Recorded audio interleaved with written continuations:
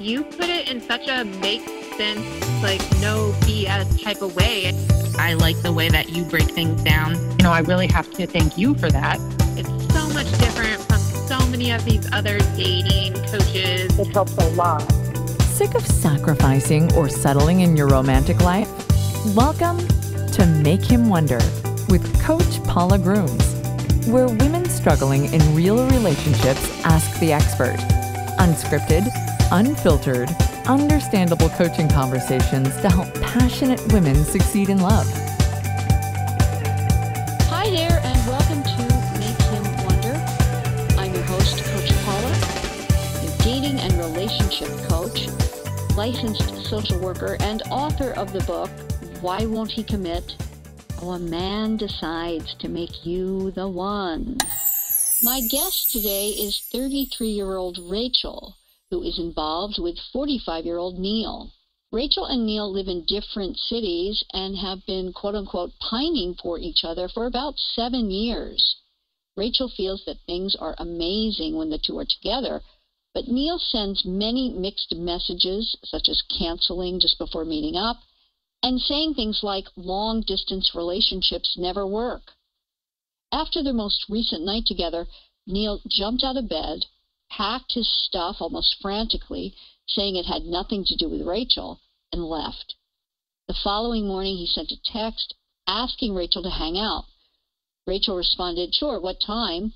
But an hour or so passed, whereby Neil sent another text saying that he didn't feel right and wouldn't be able to meet up, that things are out of his control, and he wouldn't be able to move forward with any of this.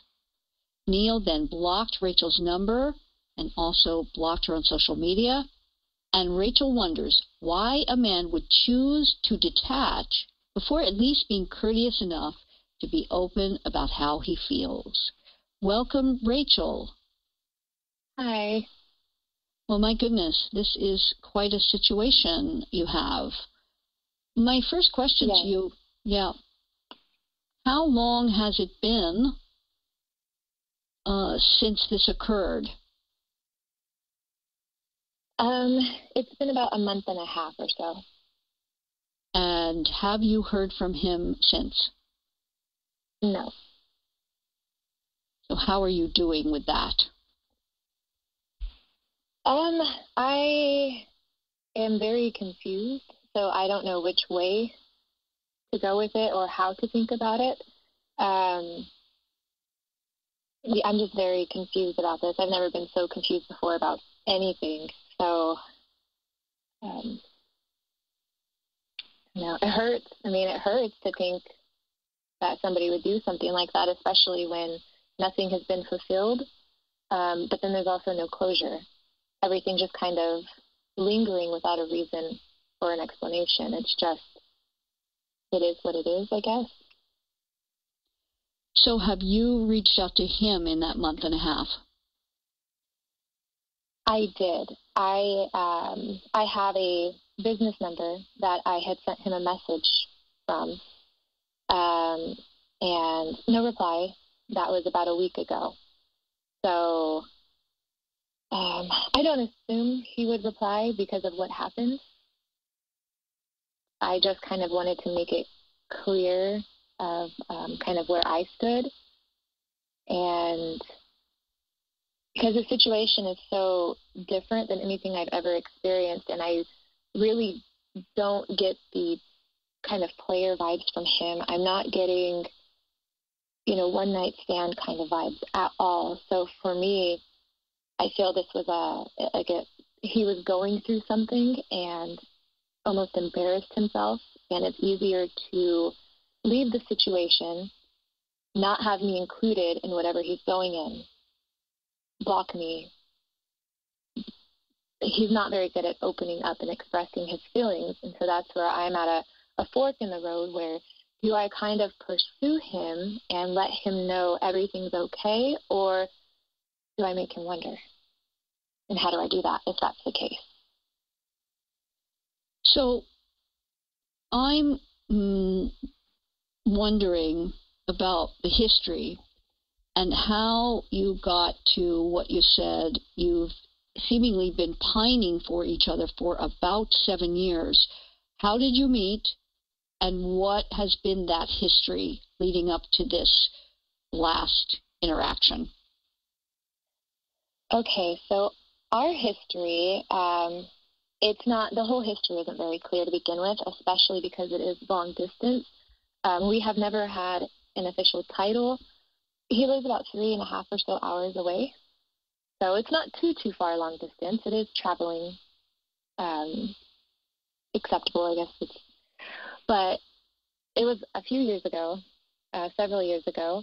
I messaged him over Facebook, actually, and he responded, and we would message each other every couple days. We ended up scheduling a meeting to hang out, so I went to where he lived, and we hung out, and it was a great night. Nothing happened. A kiss happened, and that was it. And then we kind of just kept in touch, flirting a little bit here and there, sending text messages or following each other on social media, leaving comments, things like that. And then we made a year later, we hung out again. Again, I traveled to where he was at.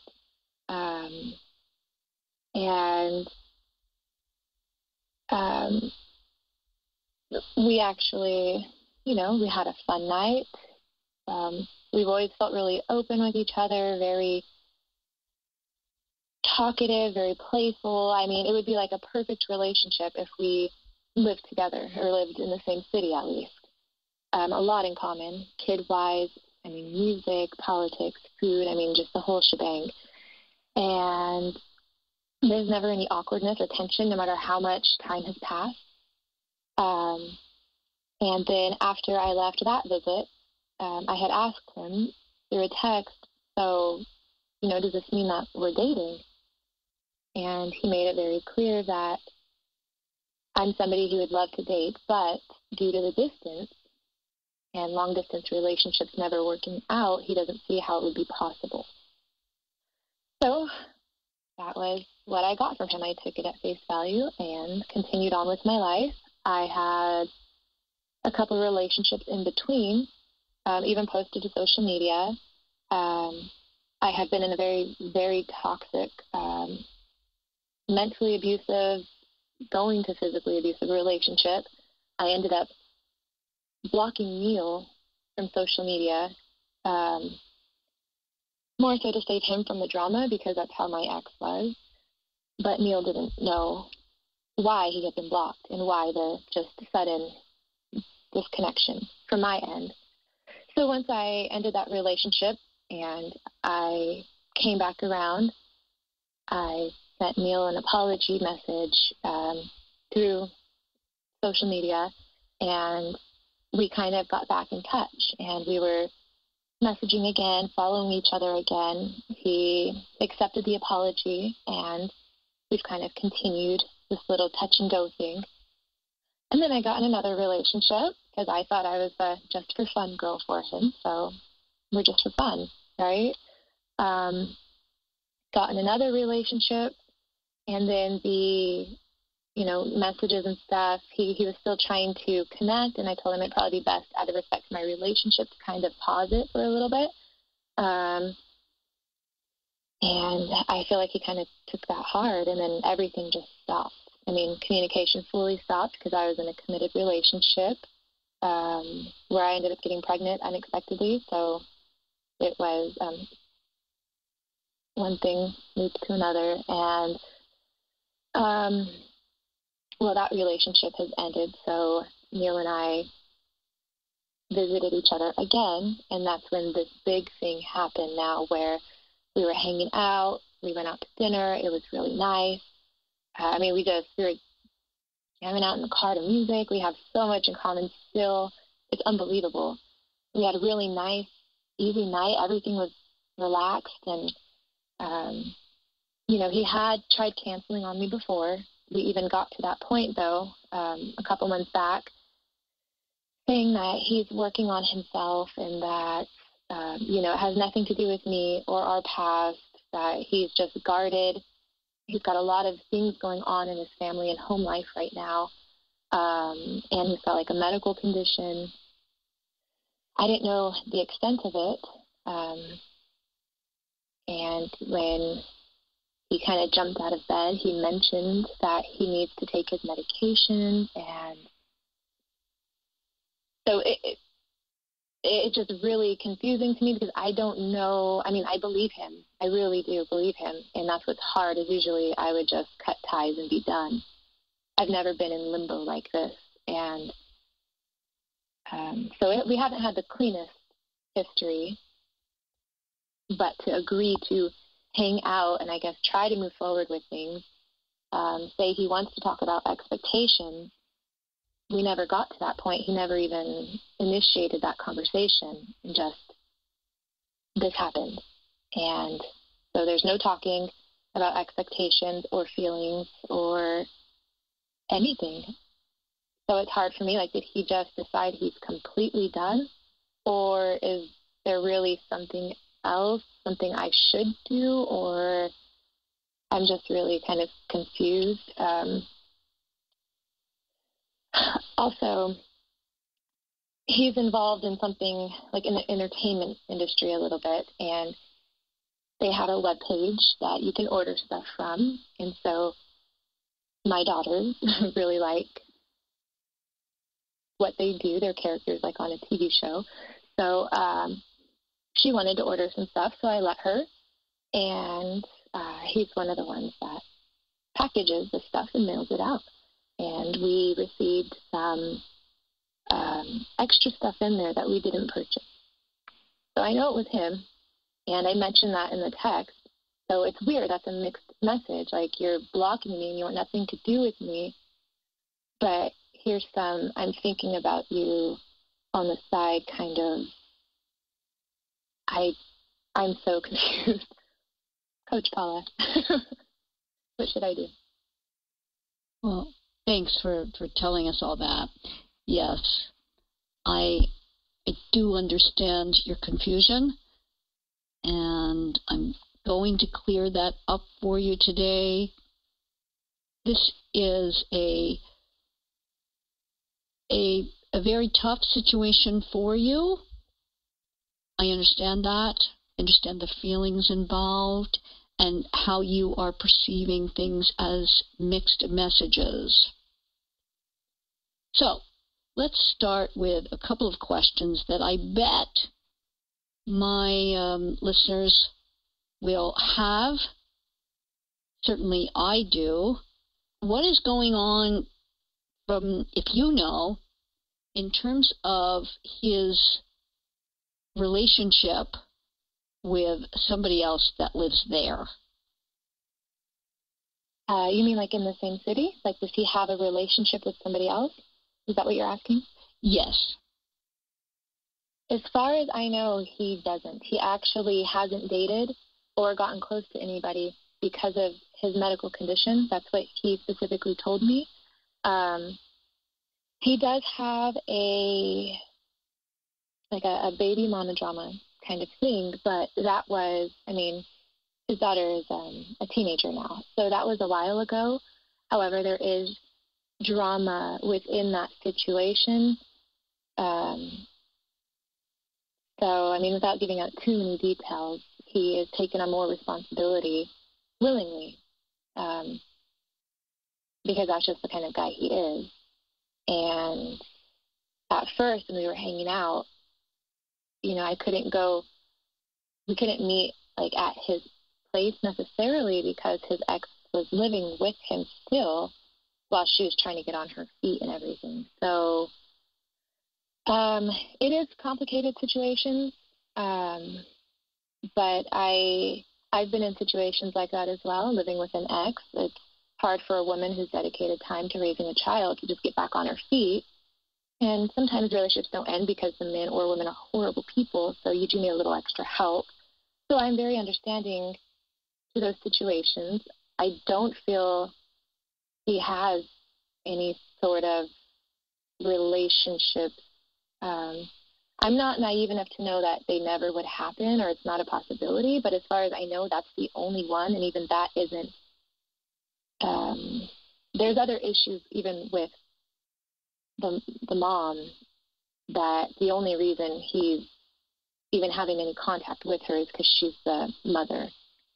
So I'm not going to give too many details away, but I do know that he wouldn't, that's not a viable relationship that would cause something like this. And as far as dating elsewhere, I mean, like I said, I'm not naive enough to say no, never, but I just don't. He's more of like a recluse. Like he's not an extrovert at all. He's not one to really jump out there and make the first move. He's very family and work oriented, and his kids are his life.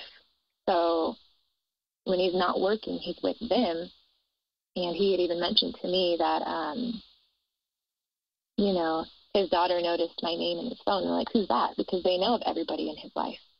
And he kind of explained to them a little bit about who I was.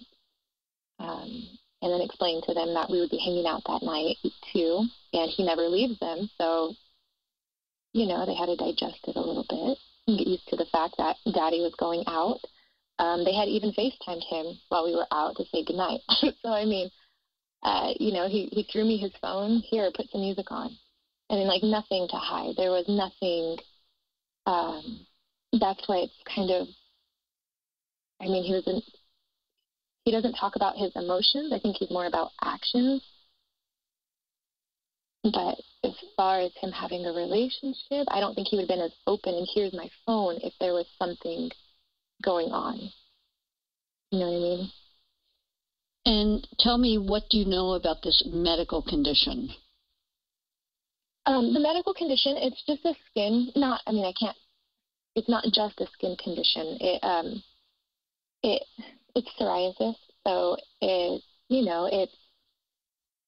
it's a newer development for him, and I think at his age and being involved in the entertainment industry, there's a lot of different factors, and it could be triggered by stress, or you get like anxiety because you have it. So it's kind of like, what came first, the chicken or the egg?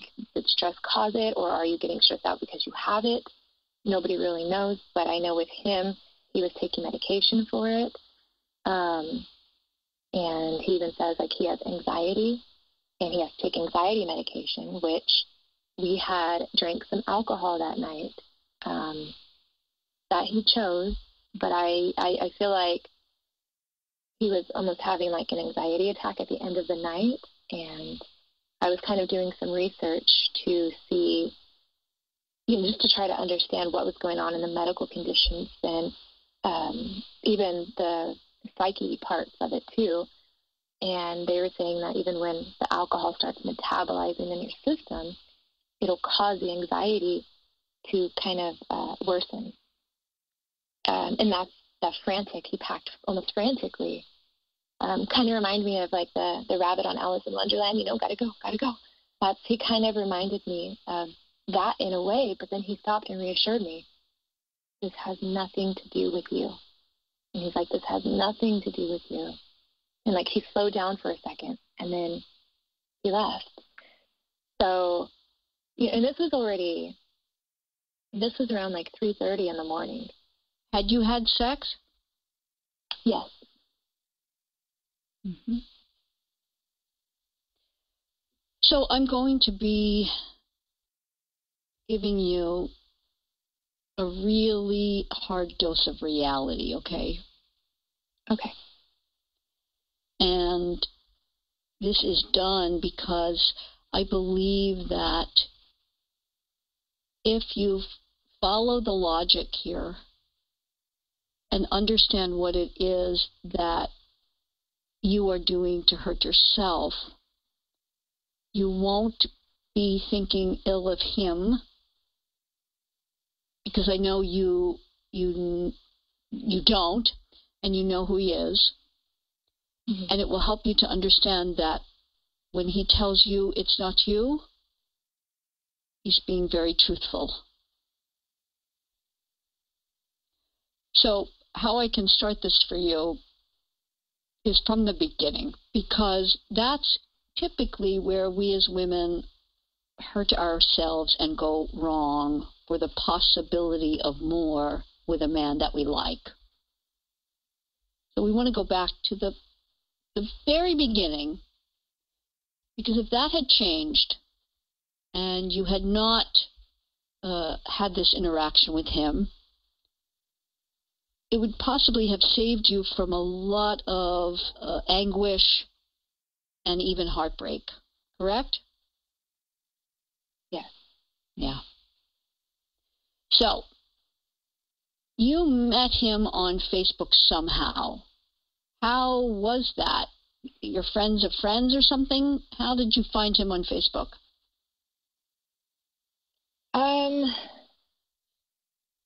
I honestly don't remember exactly how he came up.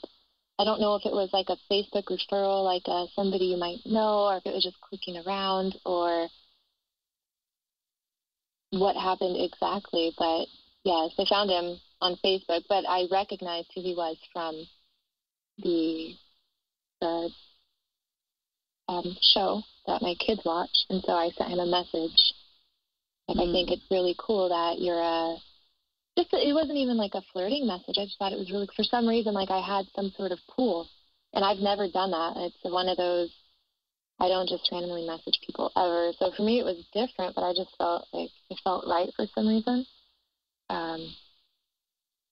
Okay. Yeah, so I messaged him, and then he messaged back, and we just, it was Facebook. I don't remember exactly how it came up. Okay. So I want you to think of this in terms of, he's someone on TV, and pretty puppy, 12 years younger, reaches out to him. Of course, he's going to answer you back, and you then continued going back and forth with him for about a year before you went to see him. Mm-hmm. And you went to him. Yes. So you see, from the very beginning, what are you showing him? That I'm willing to put more effort in, that his time is more valuable than mine. Yes, those things for sure. And most importantly, when a man doesn't do the work and pursuit, you already know something that is major. Does that make sense? Somewhat. Okay. So this is foundational that you must understand, or you will continue to be confused by men. We don't have to be confused. We allow ourselves to be confused because of lack of knowledge. That's all. He showed you everything you needed to know from the beginning. Because here's how it could or would have been different from the very outset. Okay, he's on TV, you message him, and he is in a place of being a buyer, not a consumer. He would have done the pursuit, the going to. He's never made any effort towards you. He's only accepted what you have done. If you really look over the last 7 years, that's what's occurred. He's accepted what you have done. That's not a man who is in the place of being a buyer. Now, here's what happens for all of us, because we as women are love in the world. We embody relationships. You know my book, I talk about my 3 C's of women, 3 C's of men. The 3 C's of women, we are the connectors, cooperators, and caretakers of the world. We know relationships, and we in our minds will understand and incorporate all of someone, all of what's going on in his life, all of who he is and what he embodies. And we then have our story about them, and we make sometimes excuses, but certainly we allow for things going on in their lives, and we'll do whatever to make something work when we are in love. And that is what's happening here. There is no doubt in my mind that he is telling you the truth, that this has nothing to do with you. Nothing. You are a pretty puppy that when you run up to him and want to be petted and give him licks and love, he will be accepting of it. But he is in no way even any possibility of ever adopting you, meaning as an exclusive relationship, as a girlfriend, and certainly not as more. Does that make sense? It does. I think I've just been confused because there's been so many variables. There's been, like, he's moving. He wants to move to a different state. I mean, you're right. You're definitely right. I've been the one more of the pursuing. However, I've also been understanding as to why, I guess. Like, if he was out there dating and, you know, accepting other pretty puppies and petting them, it would be more well-rounded to understand. But he's not buying anybody. He's not even in a buyer's mentality. And I listened to your podcast before. I'm sorry? No. Rachel, you're kidding yourself. You are absolutely kidding yourself. Here's what is another scenario that you might understand about that night, okay? Oh. The reason I asked you, did you have sex before he got up, packed his stuff, had an anxiety attack, and left? You said yes. How was that encounter?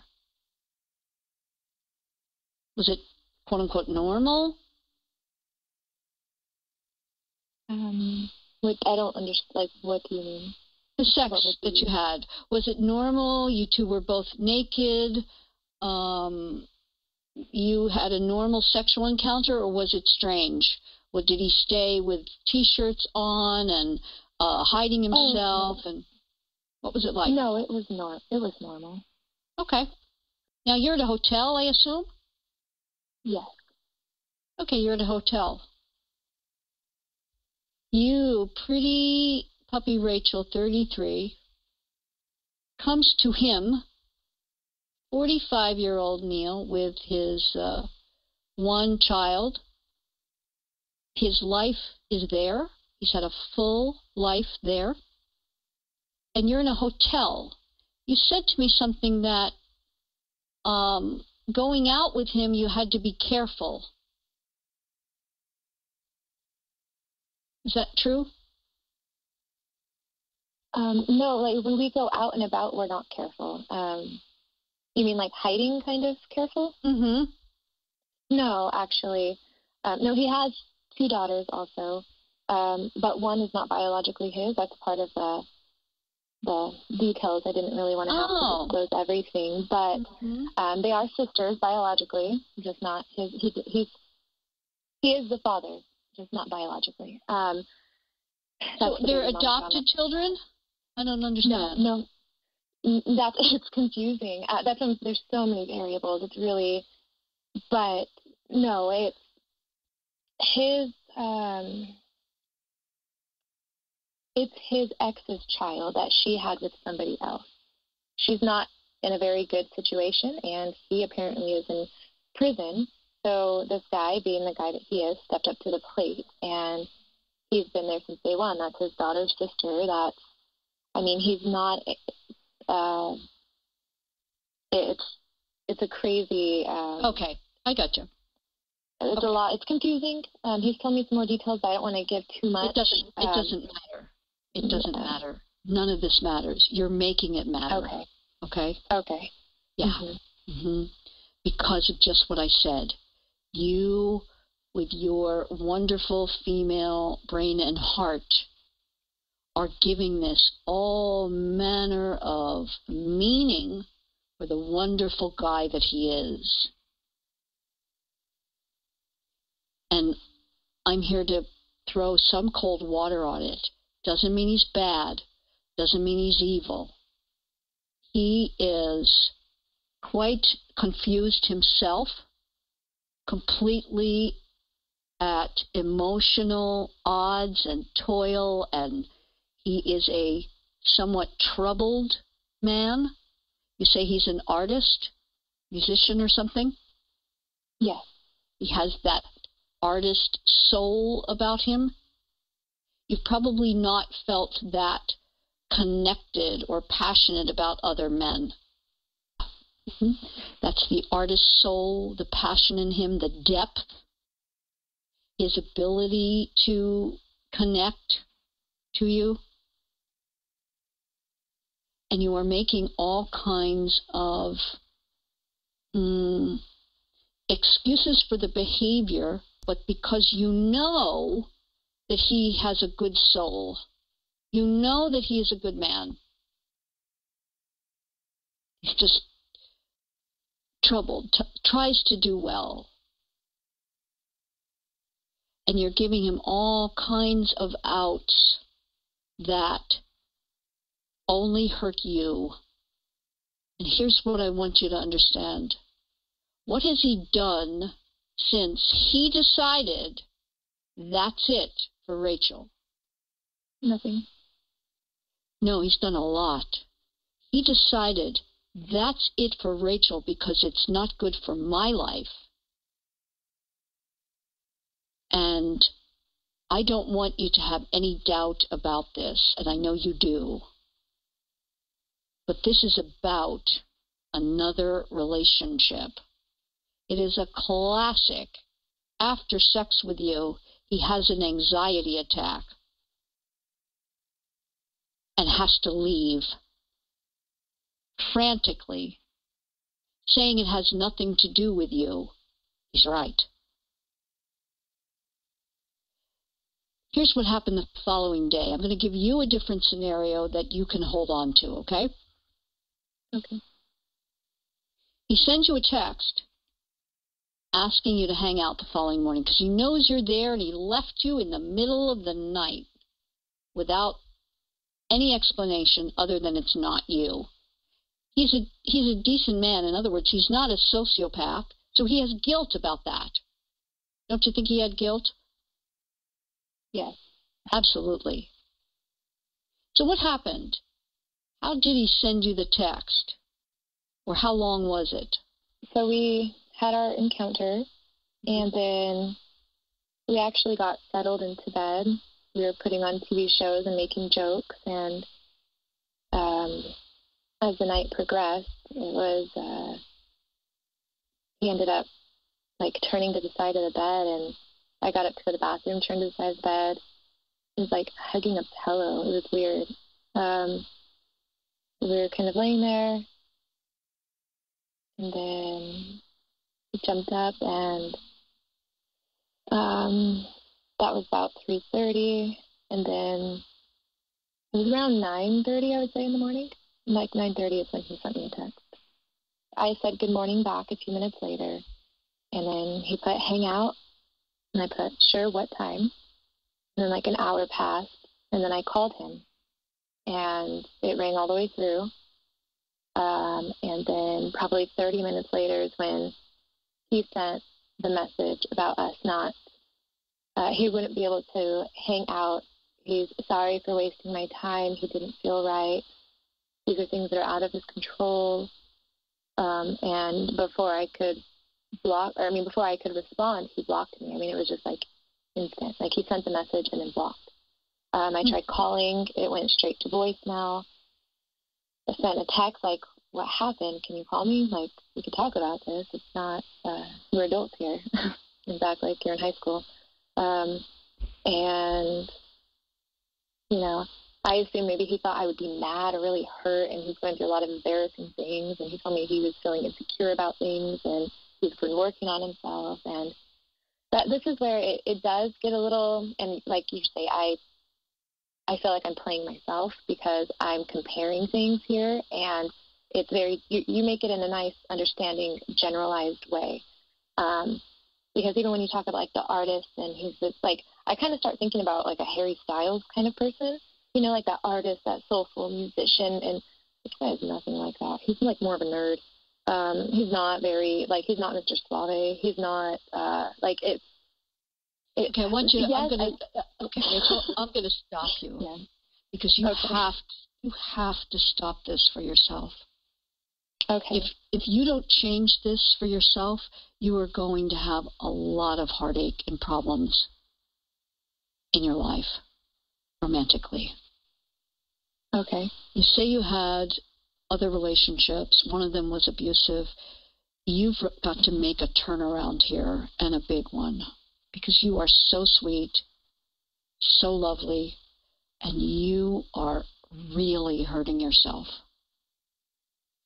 And I want to unpack that for you and give you some real tough love when we come back in a moment. If you've been listening to Make Him Wonder, I know you're ready for an amazing opportunity to make the rest of this year your best ever. It's why I'm so excited to announce my 80/20 Wonder Club. That's right. Set to launch later this summer, the 80/20 Wonder Club is an exclusive club for Make Him Wonder women to get all new episodes and members-only content.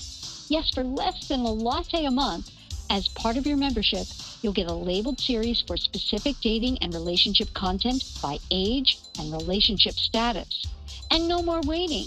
As soon as the podcast drops, it's yours. You get never-before access to me to ask questions and have a multimedia library of material at your fingertips. There's so much more to come. While it's always important to make any man wonder, you won't want to miss this amazing opportunity so you know just what to do in any dating and romantic situation. As my 80th episode nears, be sure to listen for more so you don't miss out on being part of the 80/20 Wonder Club. So we're back with Rachel, and I was stating that I was going to give her some real tough love when we came back, and I want to do that. This is super hard, but it's sometimes what we need to do when nothing good can come from anything further with this man, barring him coming to you on bended knee with a ring. And that may sound really silly and ridiculous, kind of because it is, because that's not going to happen. Mm-hmm. Here's what I want to tell you, and I want to preface this by stating again that this has absolutely not one thing to do with you not being the pretty puppy you are, with you not being wanted, desired, and even loved to some degree. Not one thing to do with any of that. So having said that, the scenario that we want to go back to, probably there are many, many listeners, their hearts are going out to you, and they're understanding how painful that must have been. I mean, that night when he left, and that morning, and then the blocking, and the blocking since, that's incredibly painful. What is your emotion around that? Oh, well, I cried for a week. I felt like my stomach just dropped. Like I just felt like I couldn't breathe. I didn't know what happened. I mean, why that? Why that extreme? I think it was the fact that I could be left in the dark like that after everything. I mean, after so many years of just kind of this cat and mouse, touch and go, and then almost like an unrequited love is what it felt like. And our whole goal that trip was to reconnect. And we made it clear that that's what the intention was. I had another friend that lived in the area too, so I kind of made it clear to him that I was hanging out with her as well. So he didn't have the full, she's coming here just for me. But it was definitely a feeling of abandonment regardless. And I just never thought, even with everything going on, he would be capable of doing that. And then I have that contradiction because I did the same thing to him, but I did not leave him abandoned. After he made efforts, I would never do that. It was out of the blue, but we hadn't established anything. It wasn't, I was in a relationship. It wasn't, but for this, it was definitely, they say you feel like your heart's ripped out of your chest, and that's definitely how it felt. Mm-hmm. Yeah. So of course, you felt like that, understandably so, and I don't hear any anger. Did you have any? No, surprisingly. I'm not angry at all. And I'm known, I get pretty hot-headed. I can go from 0 to 100, and I usually cut people off like nothing. And you do me wrong, you don't get a second chance. I don't do that. But I've been very understanding in this situation, and that's why it's so hard. I don't know it's weird. It feels more like, maybe that's the artsy part you're talking about that I need to realize and detach from, but it felt like our souls were more intertwined. Like even with the age gap, we had so much in common. So again, tough love here. Yeah. Means nothing. Nothing. We as women have to protect ourselves. This man didn't mean to harm you in any way, shape, or form. Doesn't mean that he didn't. Mm-hmm. You have to really turn things around for yourself so that you do not allow this again. And I like the part of you that says, normally I would cut someone off. I so hope that that is true following what he did to you. Is it? In other words, if he texted you today, what would you do? Not respond right away. I really don't know what I would do, to be honest. I guess it would depend on what the text said or what. I wouldn't just take a text. That would have to be at least a phone call or something to get a response. It wouldn't be, he'd have to be desperate. Mm-hmm. Act desperate, do an apology, show it, not just say it. So, I guess it just depends. All right. So I'm going to give you a different scenario about that night, okay? Okay. So you were saying that the actions from him could be best accounted for his psoriasis, or that it played a large part in him having the anxiety he had and his medical condition that he talked about. Well, you just also said that you had sex and it was normal and he didn't stay clothed. It wasn't a problem then. But suddenly at 3:30 in the morning, he's clutching a pillow and having an anxiety attack. What do you think could be better an account for that? when the next day he texts you out of guilt about leaving and says, do you want to get together? You say yes, and he doesn't deign to respond, whereby you have to call him. What do you think could be going on then? And it's a classic. He had a plan B? No. Nope. Think again. Classic thing that keeps men from following through, not answering their phone, and then sending a text that things are out of his control and he wouldn't be able to move forward with any of this. I'm truly stunned. I don't know. Okay, Rachel, every woman is screaming at their device that they're listening on. Now, many will be screaming, he's married. Oh. Okay, many will be doing that. I don't know, but it is, I mean, so clear that this is about another relationship. He told you long distance doesn't work. He has never shown any indication that he wants a relationship with you. And that may be hard for you to understand. Well, why was he interacting with me at all then?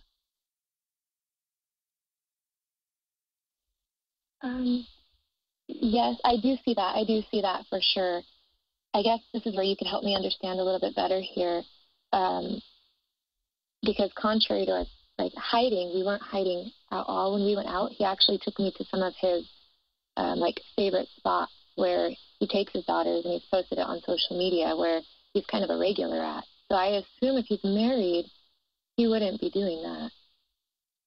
He would be trying to take me on the outskirts or somewhere he doesn't go often. Yes. But he wasn't trying to hide me. He was being very affectionate. It wasn't like he was trying to hide me or the fact that we were out together at all. So that's, I guess, where I'm a little confused. Okay. Like if he had been kind of more standoffish or, hey, let's go across town. Let me take you to this place over here. Then sure, but he kept me right there in his little hometown area. So it felt warm and inviting. Okay. Yeah. So we don't know if you can't make inferences from those things, and that's what's really maddening for us as women. Mm-hmm. Because you made inferences from things like that, which are not, unfortunately, indicative of anything. Because here's all manner of things that we can give as the reason why. Now, we don't know about marriage or anything, and I would likely err on the side that no, he's not married, but there's definitely a relationship. Okay. Absolutely, without question. When a man does just what he did, it is why he had that anxiety attack. It has nothing to do with you, okay? He has a conscience, and that's why you like him. He tried to, whatever was going on with that other woman in the morning, here's likely what was going on, that they were on some kind of break where he was trying to extricate himself from that relationship. Might be with something to do with the woman in the children's life, some way, shape, or form. I don't know. But he was trying to, and it's all messy. Mm-hmm. All messy. Why he had the anxiety attack. When things are messy and chaotic, and you're not doing the right thing, and he's trying to please this woman, trying to please you. So when he gets home and things are okay, or whatever, and he gets in a room by himself, he texts you to hang out. And then she comes in, and now he can't, and you phone, and he can't answer the phone, and she finds the call on the phone, and then is when he says he won't be able to move forward with any of this. She threatened, or whatever. It is classic. And then he blocks you for good. Not only your number on his phone, but on all social media, because she went on his social media and that's it. Okay? Black and white. Simple. So let me ask you something. When you hear this, what's really the feeling in your mind or thoughts? I did kind of have doubts like that. I feel like the mother of his children thing is a messy situation, definitely. As far as him trying to make it work or being an actual relationship, I don't know. I don't think so. He was saying some things like she's not living there. He had to kick her out a couple of years back. She's involved in some bad stuff. She'll randomly show up at 10:30 at night sometimes. She'll leave stuff on the porch for the kids. So I have a feeling maybe she did show up randomly or something happened. But as far as, trying to make a relationship work with what she's involved in, I don't know if that's what would cause the anxiety, because I don't think that's where his head is at, unless she's very dramatic and it could have... You must stop. Maybe. Because it's so painful. Rachel, you have to stop. It's so painful to even hear. It's so painful to even hear. Okay. Here's another thing that you must know. He has shown you from the very start that there was no chance, no shot, nothing. Mm-hmm. You went to him. See, it's for us as women, we can thwart the pain and all of the anguish and heartbreak by sticking to what is absolutely known. When a man does not pursue, you will be left heartbroken. Now, you may say, oh my God, that is so black and white.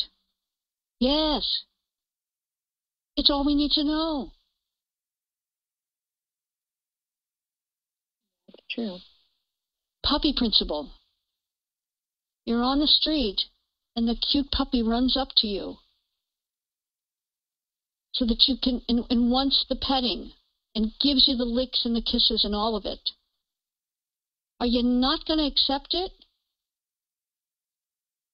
If you have one at home, does it matter? No, it's still cute and wonderful. Of course you're going to accept it. Oh, no, don't come near me. I don't want to pet you. I have a doggy at home.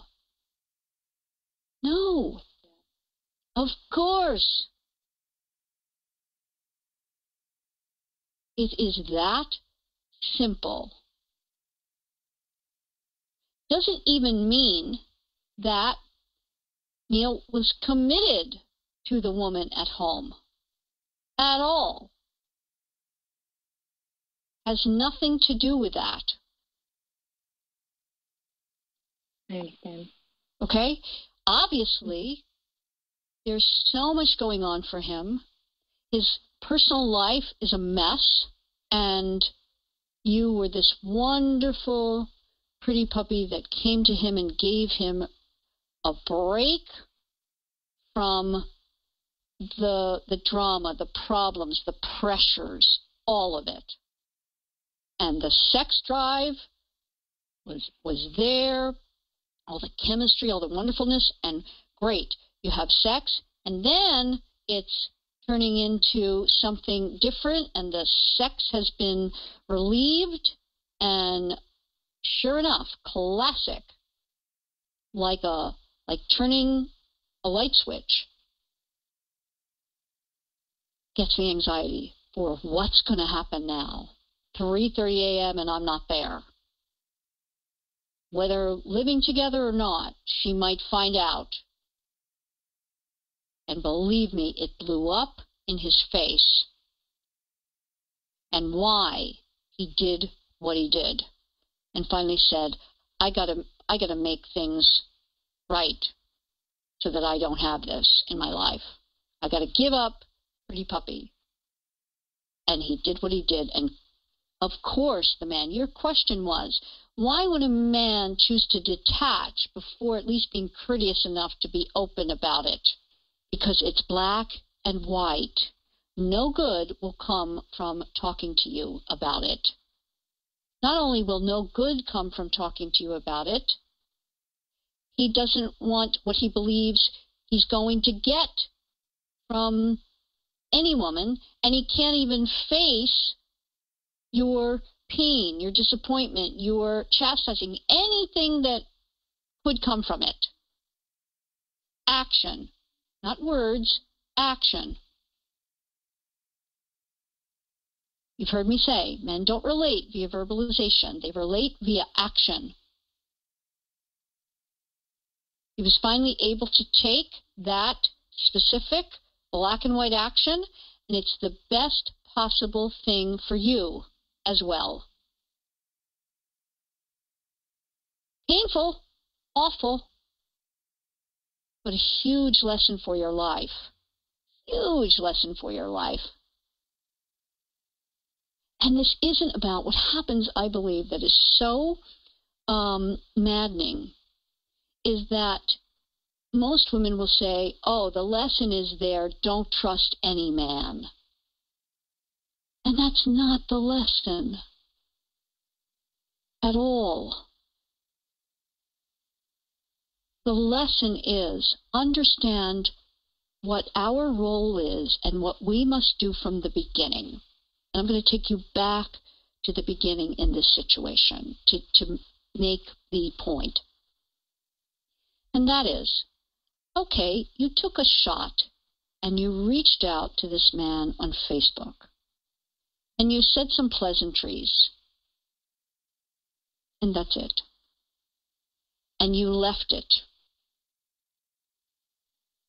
If he does not show the absolute pursuit, you know you've got nothing. And that's it. It's that black and white. Painful, not understandable. Got it. Doesn't matter. You just have to know that that's what you must do. You took the shot. That's it. And you must also know that if you don't have that upper hand, he will be so appreciative of the running up to him, metaphorically, in text, in calls, in social media, in all of it, whereby he gets the pets and the licks that he wants from the pretty puppy. A like on social media, a following him, any manner of texting him back and forth. It's that black and white. Harsh? Yes. Truthful? Yes. Saves us when we know it beyond a shadow of a doubt? Abso-effing-lutely. Yeah, it makes sense. And I'm sorry that it does. I'm sorry for all women that it does. If only men could make their decisions out of feelings, out of love. But think how sometimes confusing it is. I don't know, do you understand the puppy principle? Are you a puppy lover? I understand the puppy principle, and I mean, yes, I'm a puppy lover, but I'm also more of like a serial monogamist. So I don't really. It has nothing to do with monogamy. I got a puppy. It has nothing to do with monogamy. It has nothing to do with it. If you've adopted a puppy, you love it, you are responsible to and for it, correct? Yes. Okay. When you see a 12-week-old puppy that somebody's out walking, do you not have a feeling about it? That it's cute, you enjoy it, you like watching it lop around on the leash, and you might go up to it and talk to the owners, and maybe you'll pet it for a few moments? Mm-hmm.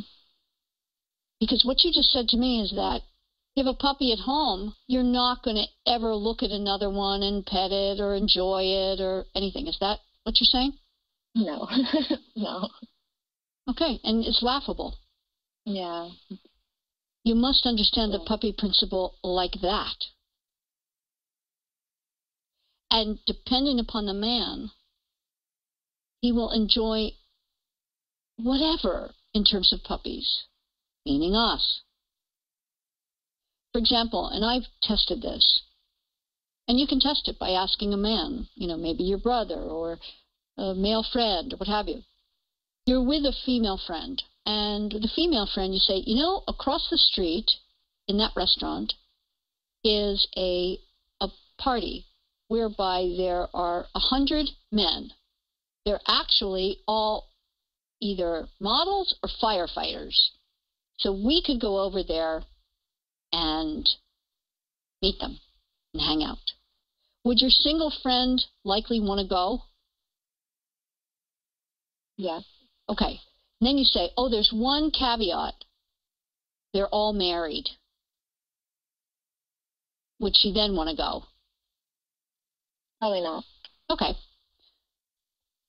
And then you say to her, across the street, they have 4 litters of 12-week-old puppies. They're all different breeds.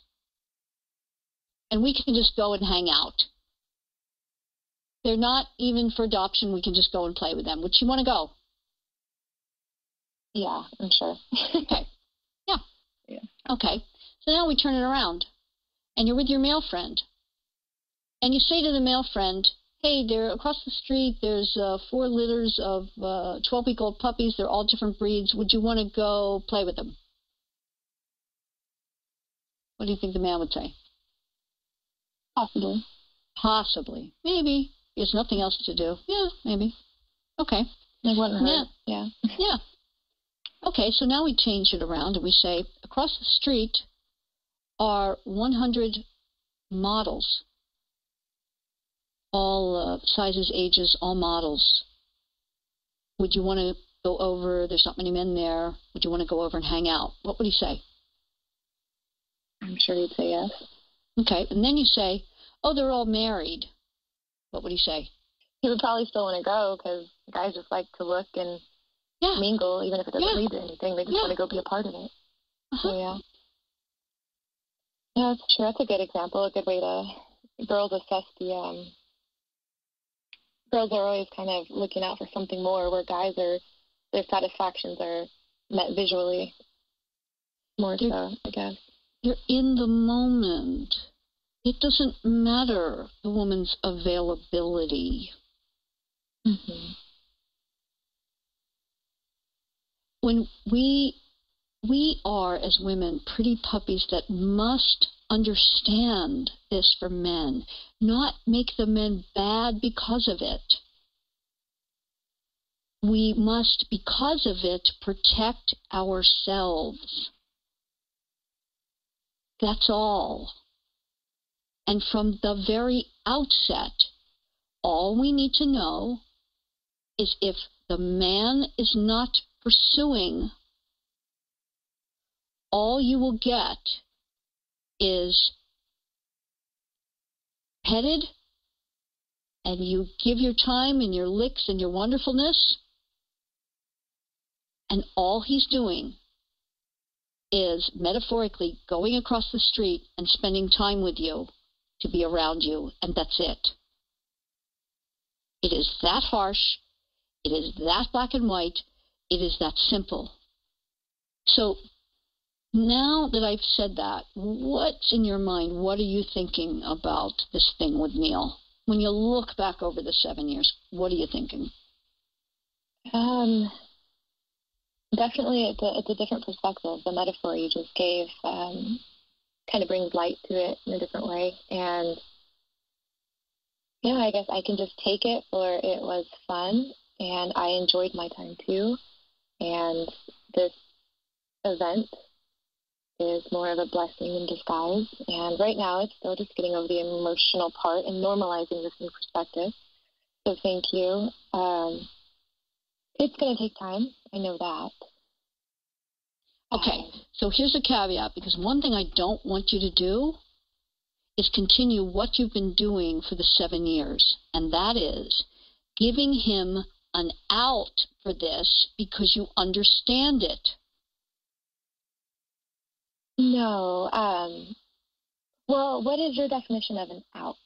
Just to be on the same, like because you asked me about him messaging me if I would reply, not how I would reply. So from what you're saying is even if he contacts me, and like you said, he better be on a bended knee with a ring pretty much to get me to respond. But if he's not doing that, which we know he's not going to, should I just ignore him, block him back? I mean, that's... How is it that you've not... That. Rachel, Rachel, mm-hmm. How is it that you've not blocked him back? Like I said, I'm not mad. It's not... And now talking with you, that new perspective, it's settling in still. It's still... It'll take some time to normalize it here, but definitely not, because I wasn't mad, so I didn't act in ways that I normally would. It's not about being mad. It's not about being mad. It's about what's unacceptable. It's about being treated in that way. You see, if you allow that kind of treatment from any man, that's what you will get, and that's what you will be relegated to. This is my worthy opponent strategy. Men don't, and when we think about this, I had a friend that always says, men don't value what they should value. And I understand what she was saying. In other words, wouldn't it be wonderful if men valued that kind of, and what you're showing him, that understanding, that love, that caring, that being willing to work out things that the man is being troubled by, and here's the I think for you God-given thing that happened, because if he had been able to meet with you that morning and in any way tried to finagle, right, both sides, this other woman and this other relationship and you would have continued. Correct? Right. Yeah.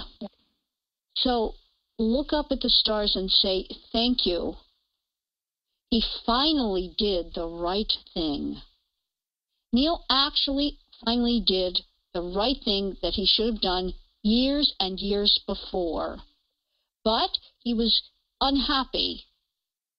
He did not make a choice about another woman. He was unfulfilled. His heart was not in any of it. So he was so accepting of the love from another pretty puppy because he wasn't getting what he wanted, needed, all of it. Mm. And you understood that. Mm-hmm. Yeah. Because you embody what a woman is. understanding, love, cooperation, connection, caretaking. But in the end, a man who is showing you that he is just a consumer and not in the state of a buyer, you will just get hurt. And you must show him equal action so that you don't continue to be hurt. Because here's the thing that's going to be so seriously difficult. If he were to come back into your life and continue to text you and continue to try, how are you going to ever stave that off? You're not going to be able to. And that's what I'm saying, and it can seem laughable. But unless he actually hunts you down and comes to you on bended knee, you don't have any hope in hell. And I can really say this unequivocally from the history you've given me and the amount of time. And you don't deserve any of that. Did you deserve an explanation? Yeah. But men don't do that because they don't want it. They relate via action a la sports. That's why I say we're the opponent. They only want to, quote unquote, play at their level. Action.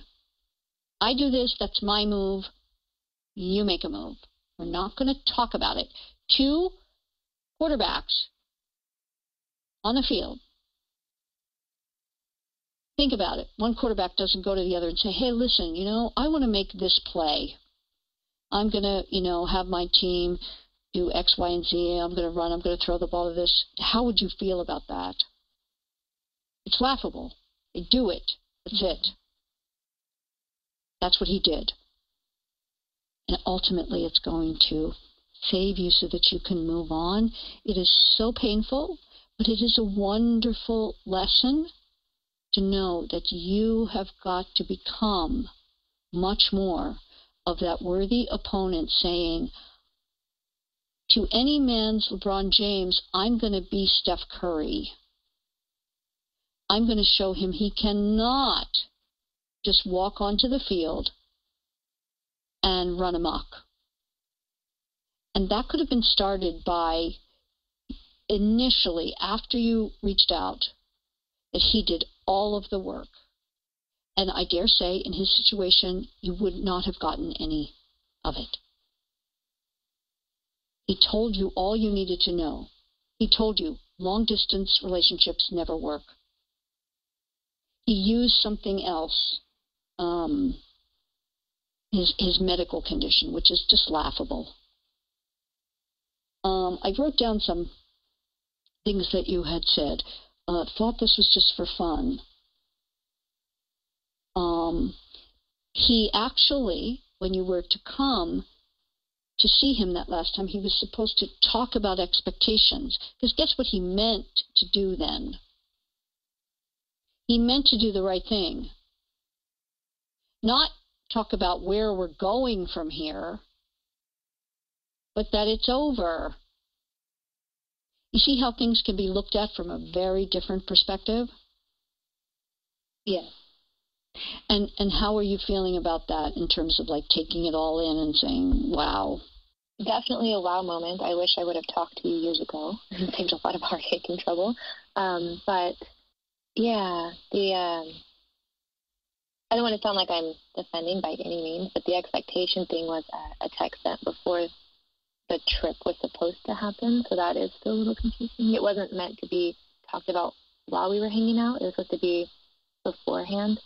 Oh. So I don't know what he would have laid out. I don't know, but I think you're right that in his mind he wanted to lay down some sort of ground something, talk about because he was saying that when he was talking about how he's been really working on himself and he wants to reach out and talk about expectations, and then he never did. We just kind of made plans to hang out. So I don't know, and I don't really want to even try to assume what he meant or what was going on, because like you said, he didn't do it. He didn't follow through. His actions spoke up. So it really doesn't even matter what it was about. But I do wish that I would have talked to you sooner.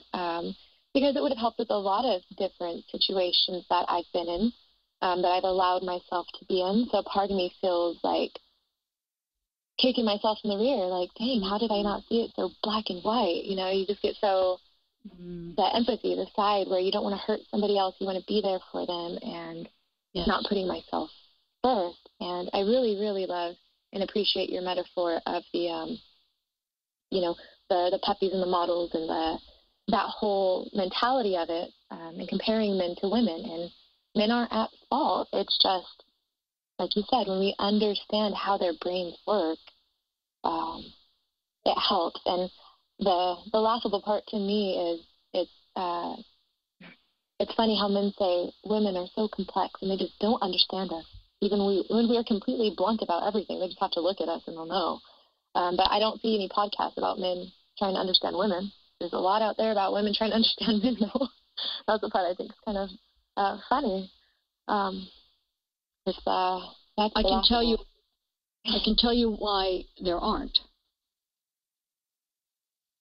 Are there, and I'll ask you this because it's about my mechanics of men, are there podcasts for car mechanics geared towards women?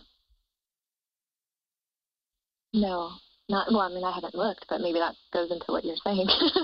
Women don't really have an interest in that. And men don't have an interest in what you're talking about. They won't do anything about it. Like you said, they're more action, and it doesn't really, maybe to them, it won't make a difference. And as far as there again, men don't make sense. No, they do. They do. And we just have to get it. And that's what I'm all about. They absolutely make sense. You know, we have, unfortunately, we have connoted that equal means the same. And I always say, apples and oranges are equal fruit. They are not the same, and they will never be the same. Everything related to growing an orange is completely different than growing an apple. They're completely equal fruit of equal value, but they are different. And we must understand that difference. And because we as women are the ones who will be most hurt, it is incumbent upon us to be self-protective.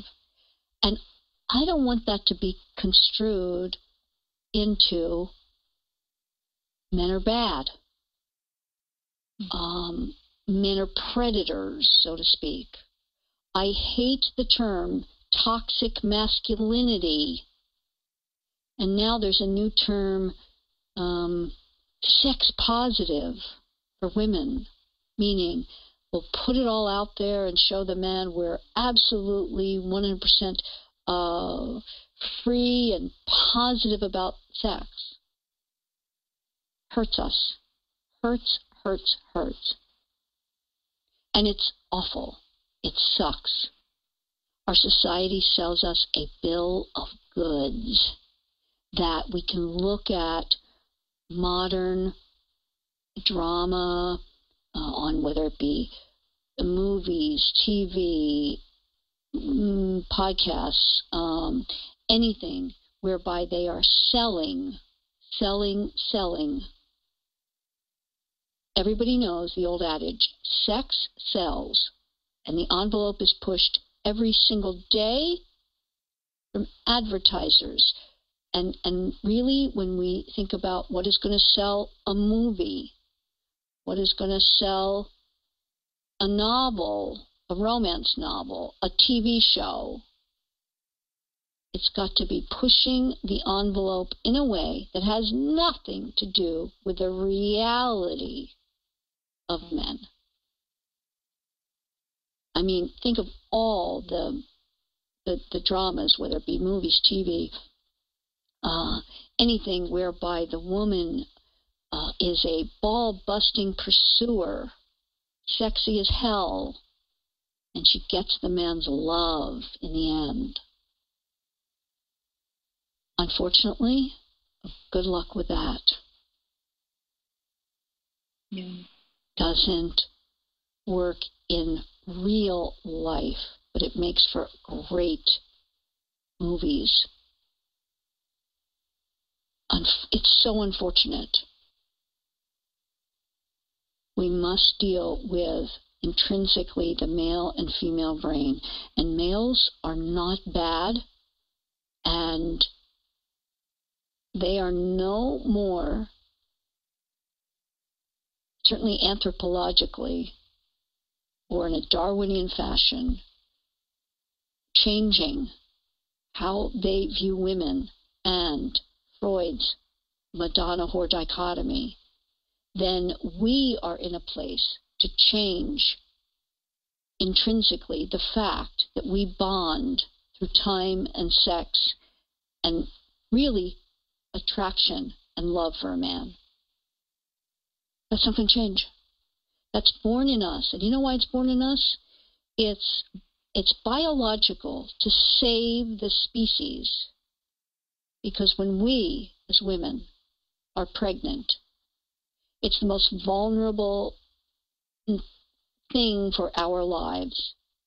And before our modern society, what we needed was a male around us who had put that seed in us, and he would fight off all the marauders and the animals, and he would fight them off, he would bring us food, he would take care of us to ensure that that baby came into the world as healthy and as easily as possible. And then he would stay around for 7 years. That's why we have in our society the 7-year itch. Because he stayed around for 7 years to protect us and the offspring.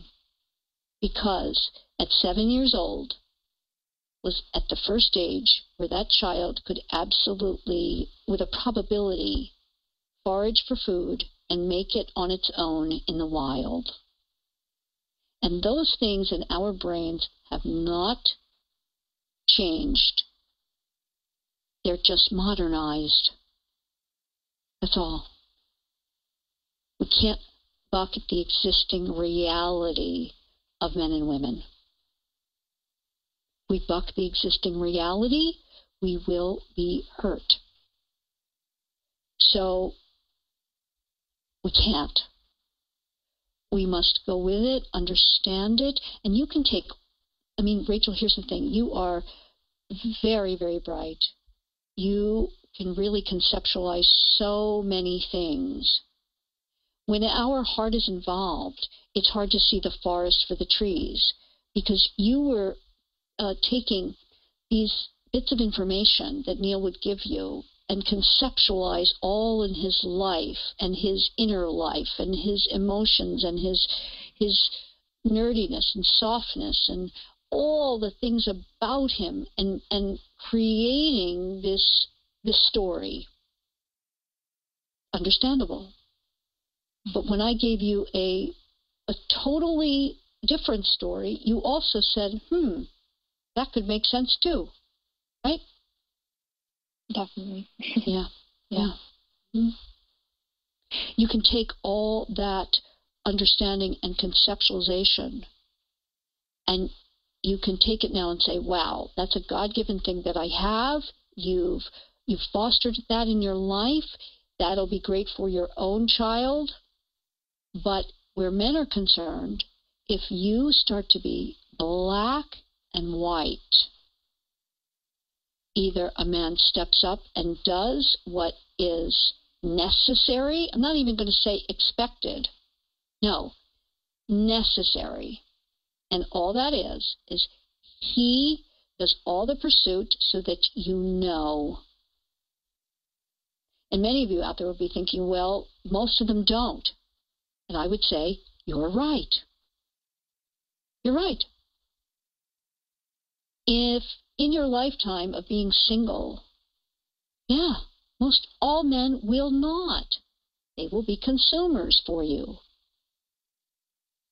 But you are only looking for that one, and the one who will show you And many times you can take a consumer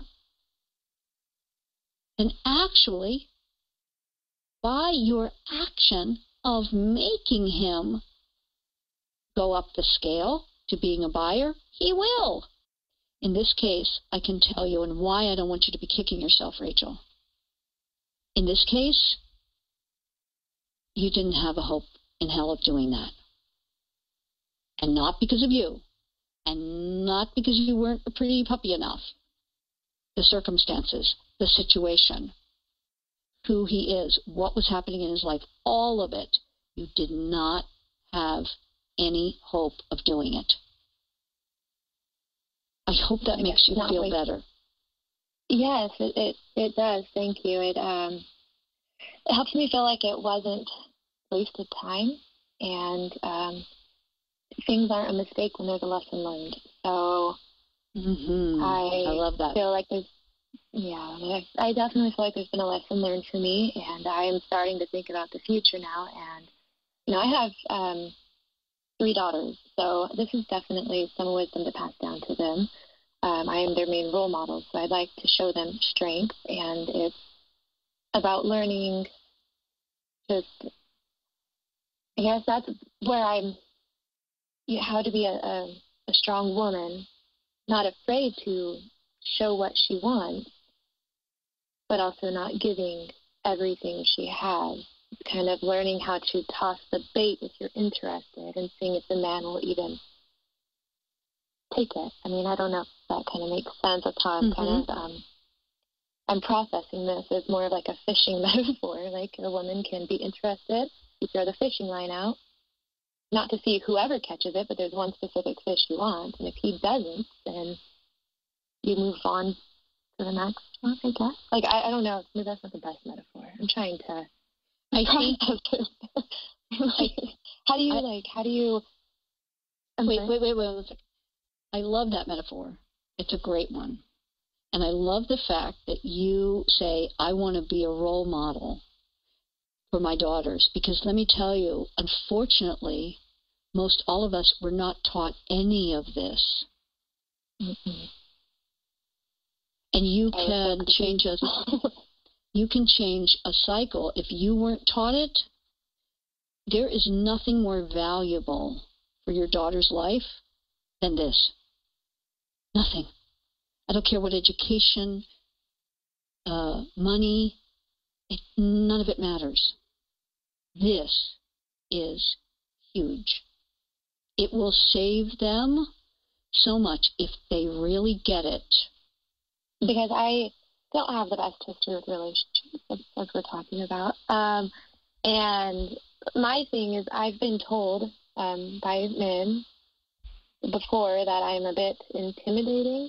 And so I guess just through my dating process and history, I've learned that if I don't make my intentions clear that I like somebody, they don't pursue. So it's hard for me to find that balance of throwing the bait and then letting them do the work.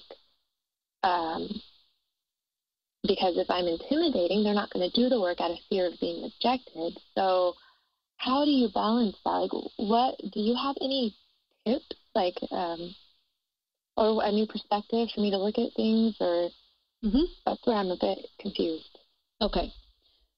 So this is where most all of the work that I do with my clients comes in. This is the work, because this cannot be turned around overnight and with the simple tips, so to speak. It's a process of you becoming and you understanding vis-a-vis each man that you get involved with, how it's working for him. And here's an overview. When you're hearing that you are intimidating, is that the word they actually use for you, Rachel? Yes. They actually, I mean, I'm approachable because they'll come and talk to me, but when it comes to, asking me out or coming up to me, like, it's more of a, I don't know, I'm thinking too much into it, but yes, they say intimidating. But I'm approachable, so I don't understand where that line is drawn for them. Okay. So, because I'm not hearing from you, I hear a softness, I hear an accepting personality, very sweet. You are just lovely. You're not in any way off-putting. Now, that may have to do with a couple of things. One may be that you're very smart. The other, in combination, might be that you're very attractive and high up on the scale of attractiveness. Is that about right? I've heard that. As a woman, we don't really view ourselves that way usually, but I have heard that, yes. Okay. So, well, you need to view yourself like that because it's likely the case. And here's what happens with that, and I call it the man being the peacock. And I actually have a test in one of my programs where you can test yourself against the man that you're with, whether or not he feels himself to be a peacock, a pheasant, a pelican, or a pigeon. And likely, for example, someone like Neil, if you can understand this, did not feel himself to be a peacock. He was more around you, a pelican or a pigeon. And a man wants to feel like he is the peacock. He is the bird with the beautiful feathers, as the male bird is in the peacock family. And you as the woman, you're there and you've got the brown feathers and are not the showy one that has the kind of attention and the upper hand. And I don't mean that just in terms of looks at all, because one woman's peacock is another woman's pigeon. But I think what I'm hearing, and when I hear that about men telling you those types of things, is that all he's saying is that he doesn't feel like a peacock when around you. That's all.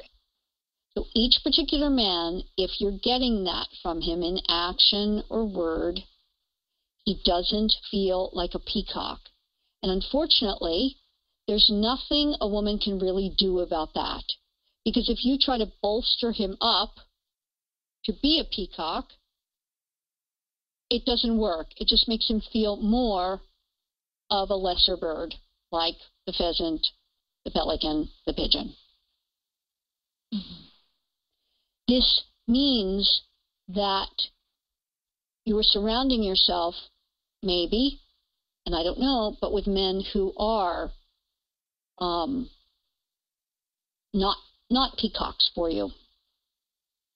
And this is tough. This is really tough. And again, it necessitates work that is sometimes antithetical to what we would think the work is about. But it's what I do with women in my programs because it's very important. And I don't know if you're dating now. Are you dating? No. Or has it just been too difficult with this? Because I know your heart has been with Neil for a very long time. Yeah.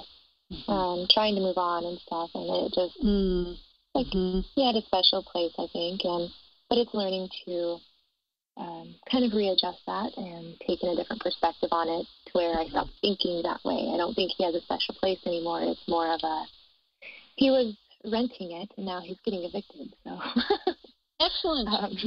Yeah. He hasn't earned what's really he's hard, not paying his rent, so he can't live there. What's really hard is when you know that they're not bad, they're just damaged. Mm-hmm. He's a damaged consumer. If you've read my book, he's a damaged consumer. Okay? That's all. Me being empathetic and being a woman and nurturing and wanting to help, like you mentioned with your 3 C's, I want to be there for him. And I understand that he's damaged, not to what level, but it makes me want to reach out more, make me pursue, and that's where I need to read his signs like you've made very clear and not do that, not have that need or that pull toward him. So mother your girls and not at all mother a man emotionally. It never does us any good when we have someone who's not the peacock to try to help. It doesn't make the man feel manly or more of a man. He'll just go and find his pigeon. That's another unfortunate. And again, there are always exceptions to the rule, but I'm saying gross generalization. And we as women need to think of ourselves as exceptional women, but not the exception to the rule. Because when we think of ourselves as the exception to the rule is when we will most likely be hurt. That's true. So I hope this was helpful for you today. Yes, very helpful. Thank you. Absolutely. Another great discussion. Did you hear Rachel kind of come alive there with some new insights and recognition? It's really what it's all about. And it's so important to get a different perspective when you are feeling stuck, especially after something really traumatic, such as a ghosting incident. What happened to Rachel after 7 years back and forth. And yes, what she said is so true. If she had found me or someone like me to be able to give her that perspective earlier on, how valuable that would have been in order not to waste her valuable time. Speaking of your valuable time, I love that you are all here and you're still listening. After that lengthy discussion, that's a really good thing.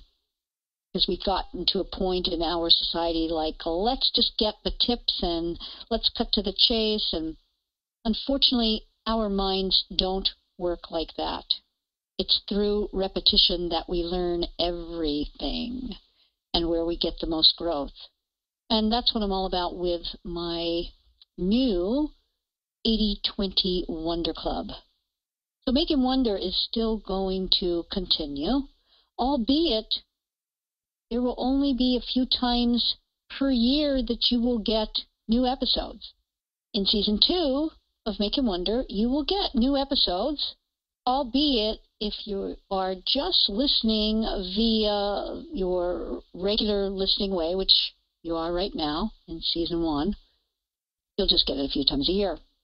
However, if you join the 80-20 Wonder Club, you will be able to get episodes immediately as they come out and, more binge listen, all the new episodes. And you also get other really helpful material. The content that is so valuable for you to really know and really remind yourself about. Like, for example, I go into and provide you multimedia content for Madonna Whore Dichotomy, Consumer versus Buyer, Puppy Principle. You get the Peacock Test. You get my Gender Gaps. This premium membership is really going to be a go-to place for you to have resources, assistance, really help you on your journey. So I hope you will check all of that out. The 8020wonder.club. I will put a link in the description.